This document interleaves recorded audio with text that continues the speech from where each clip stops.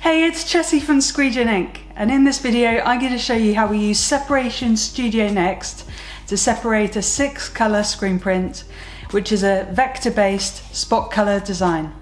In this video I'm going to show you how to easily separate your artwork, how to consolidate your colours to allow for printing on a smaller screen printing press, and by that I mean reducing the amount of screens needed to print a design, how to add an underbase to your design, how to add strokes and chokes to your layers, and finally how to use our free exposure guide to make registering your screens a little bit easier. If you want to get your hands on some separation software for your studio, I've got some discount codes for you in the description below. They are on a first come first served basis, so I'll try and update them regularly as they get used. And later on in the video I'll show you exactly what products they are for and how to get the discount code for your studio.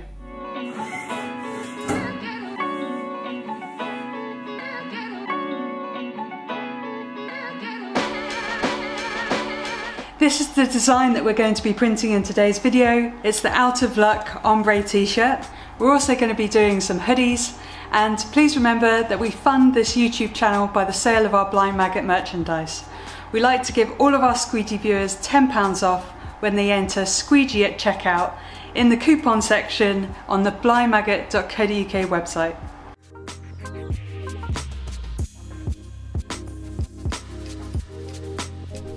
In this part of the video I'm going to show you how I size my image ready to bring into Separation Studio NXT.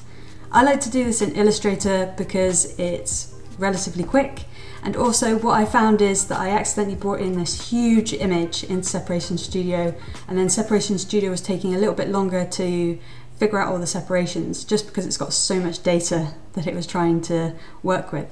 So if I constrain the proportions in Illustrator, it's going to make it a little bit quicker. So I make these spec sheets for all of my designs. This just helps me compile all of the decisions that I've made, my artwork, the Pantone colours are on hand, and even the size breakdown. So just here I have my image as a vector, and I've specified there that I want it to print 22.5 centimeters wide.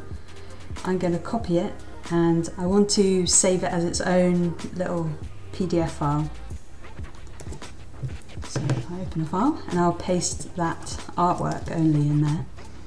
And then just in the properties here, I'm going to make it 225mm, which is 22.5 centimeters wide. There we go. And then I'm going to make the artboard fit it like that.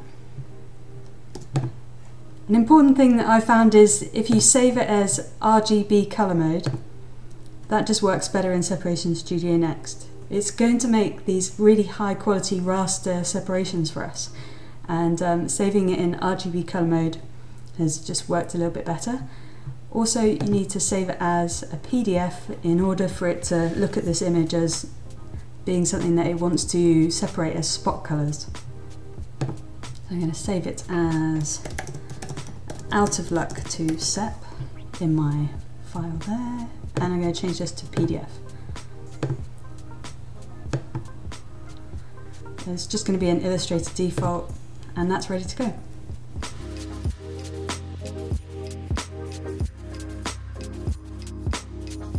Once you have Separation Studio NXT open, you can go ahead and open your artwork file that you've just saved.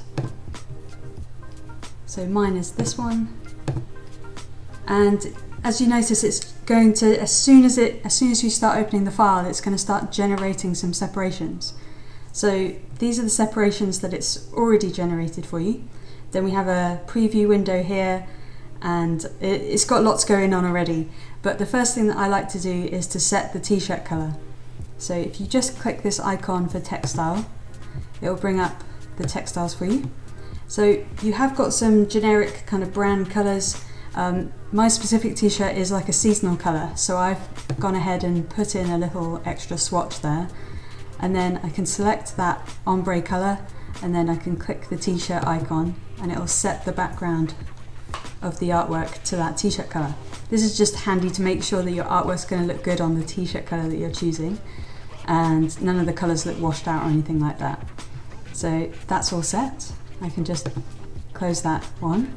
And then the next thing I like to do is to load up all of the colours that I'm actually going to be printing with in real life.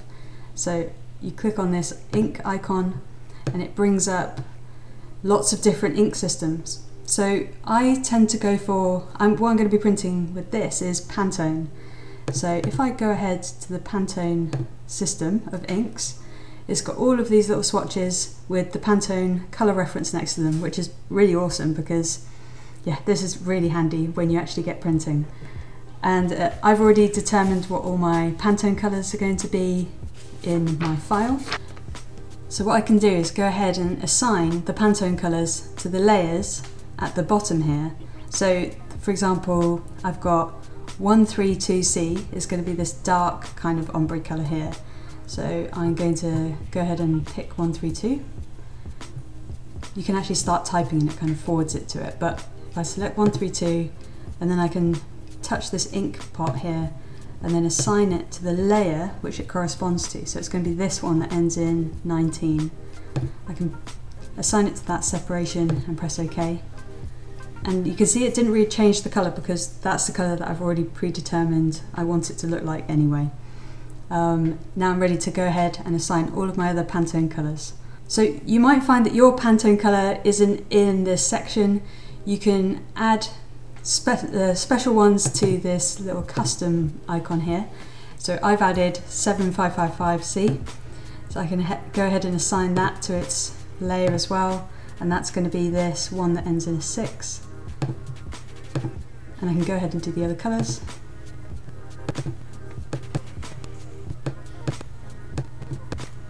And now we're all done assigning the colours that I want to be printing onto the separations that I'm going to try and print with. I know that when I was assigning my colours to the artwork that it didn't look like it was changing it drastically. But let's say you wanted to print the body of this rabbit in a completely different colour for some reason. We can assign different colours and then you can see how dramatic it looks on the preview.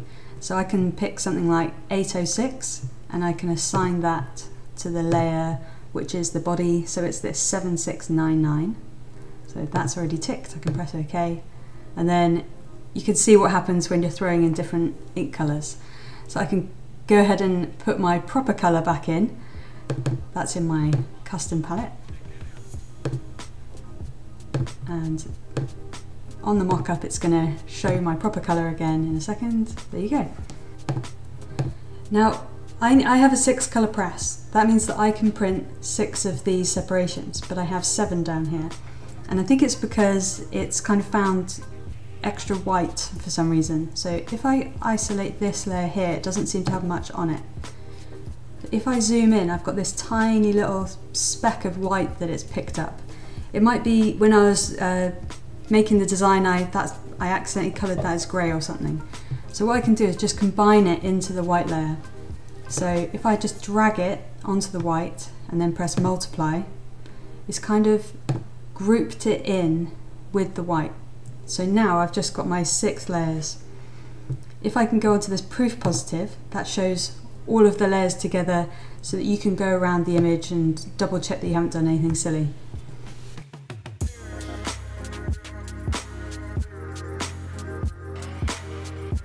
We often get asked how to put an underbase under these kind of designs.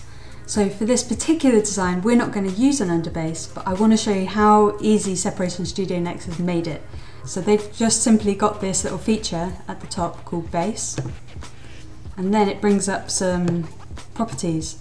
So it says, do you want to put a base under all of these layers? So you can toggle on and off these, you can say apply to all, you can dictate the choke, so that means like you can pull the underbase in proportionally underneath the colours, and you can set how many points you want that to be, and then you can simply press apply. So I'm going to show you what an underbase might look like if I was printing this on a dark garment, for example. So if I press apply, it's going to bring up the underbase here. So I can click on that. That was amazing, by the way, because we used to show people how to do that in Illustrator, and you can easily make errors and add in too many things into the underbase. So if I isolate that, you can see here that it's It just made it automatically as its own separation. We don't need this, so I'm actually going to delete that by just dragging it into the bin, which is under here. So I've just got my layers as normal now.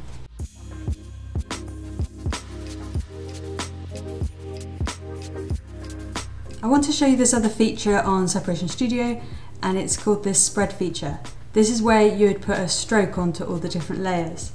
However, it's important to have the layer order of how you're going to actually print this design set up just before you do that spread. So I'm going to press on this, which is called Press Fit. So this is a really handy screen where you can drag and drop your colours that you're going to print onto the screens on your press. So my press is a cruiser and it is a 6 colour. If you had more or less heads on your printer, you can go ahead and toggle this down or up. So I'm going to start with this white layer on my first screen. So you literally just drag and drop it on, which is really cool. And then I'm going to drop my other colours in where I want them to be printed. And I'm going to end with my black layer as the last colour that I do. You can also go in here and toggle on and off the textile. If you press the green part of the press, you can see all of the images. So you can toggle on the textile like that. And it just means that your black is being printed last and it's going to sit on top of those other layers in reality and on this mock-up. So I'm ready and I'm sorted with my layer order, so I can press apply. What this is going to do as well is in your separations when you print them, you've got an option to write what screen order is going to be on that positive. That's just a handy tool for when you're setting up your press, so you know what location to put each screen. I'm now ready to put my stroke on. So on this software they call it spread. So I can just click this spread icon here and I can dictate how much stroke is going to go on each separation. This particular image is relatively difficult because all of the colours are just butting up against each other. So to just give ourselves a little bit of leeway, we're going to add a 0.5 point stroke to all of the layers. So I'm going to go in here and change this to 0.5. And if you wanted to, you could toggle on and off certain layers, and that just depends on how your artwork's set up and how much tolerance you need and if the colours are butting up against each other. So I'm going to apply it to all and I'm going to press apply there. And then you can keep referencing this mock-up here because that's applied the 0.5 stroke. I just want to show you a really fat stroke so you can see what I mean by that. Let's do like 2 and apply. Then you'll see this change quite a lot when it's uploaded. See, that 2 looks disgusting, so we'll go back into our spread, change it back to 0.5, and we'll know that that's not really going to make a huge difference to how the artwork looks, but it's going to make registering it and printing it much easier.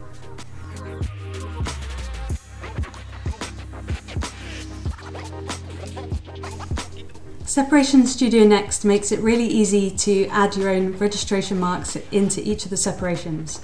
Once you're happy, you can go ahead and press print, and then bring up the marks and layout section.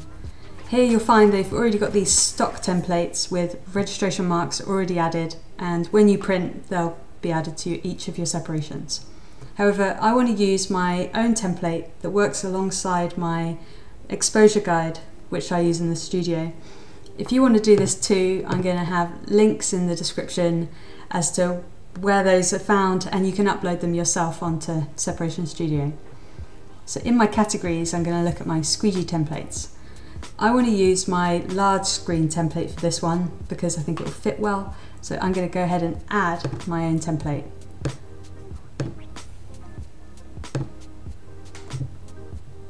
I can select my large screen standard template, and it's already got my special registration marks with these references that refer to my exposure guide, which I can show you later.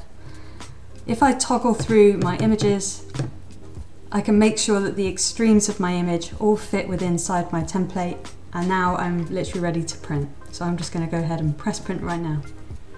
I just wanted to let you know at this point that I have a RIP software already pre-downloaded onto my computer, and this is called AccuRIP.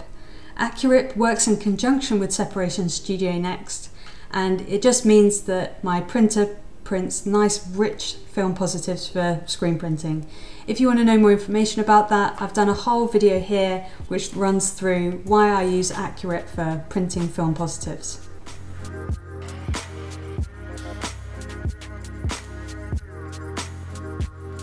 Before we start screen printing these t-shirts, I wanted to quickly show you how you can get a discount off your Separation Studio NXT software.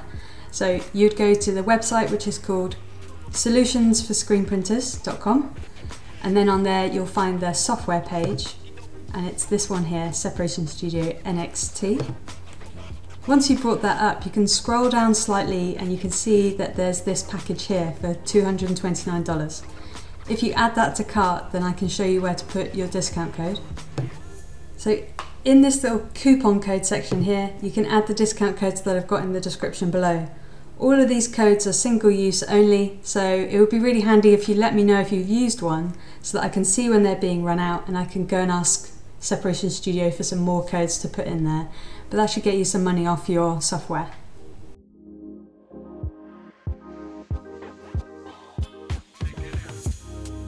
Now we have our acetates printed, we can expose our screens with our exposure guide.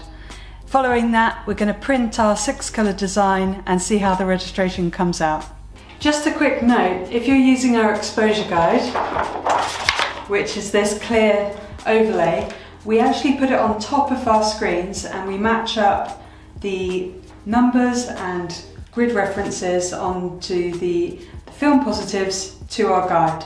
That just means that we've got the placement of where we're going to expose pretty accurate. It's not millimeter perfect, but it's really quite quick. It just stops you having to like tape on positives and that type of thing.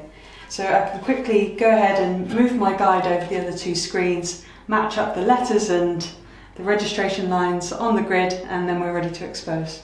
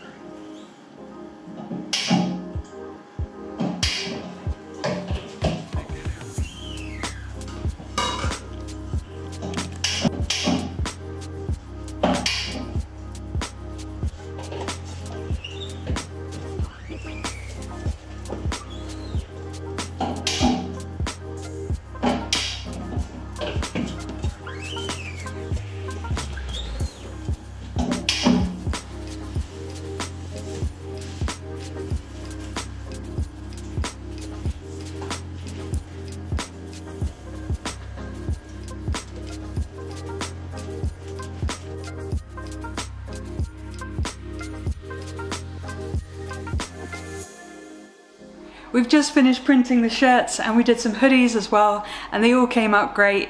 The registration was really easy, and putting that little 0.5 stroke on Separation Studio worked a treat. If you want to grab Separation Studio for yourself, there are discount codes in the description below. Also, if you want to support us by getting one of our Blind Maggot t-shirts, you can use discount code Squeegee on the Blind Maggot website to get £10 off. Please like the video and subscribe to the channel if you want to be informed and get more videos like this.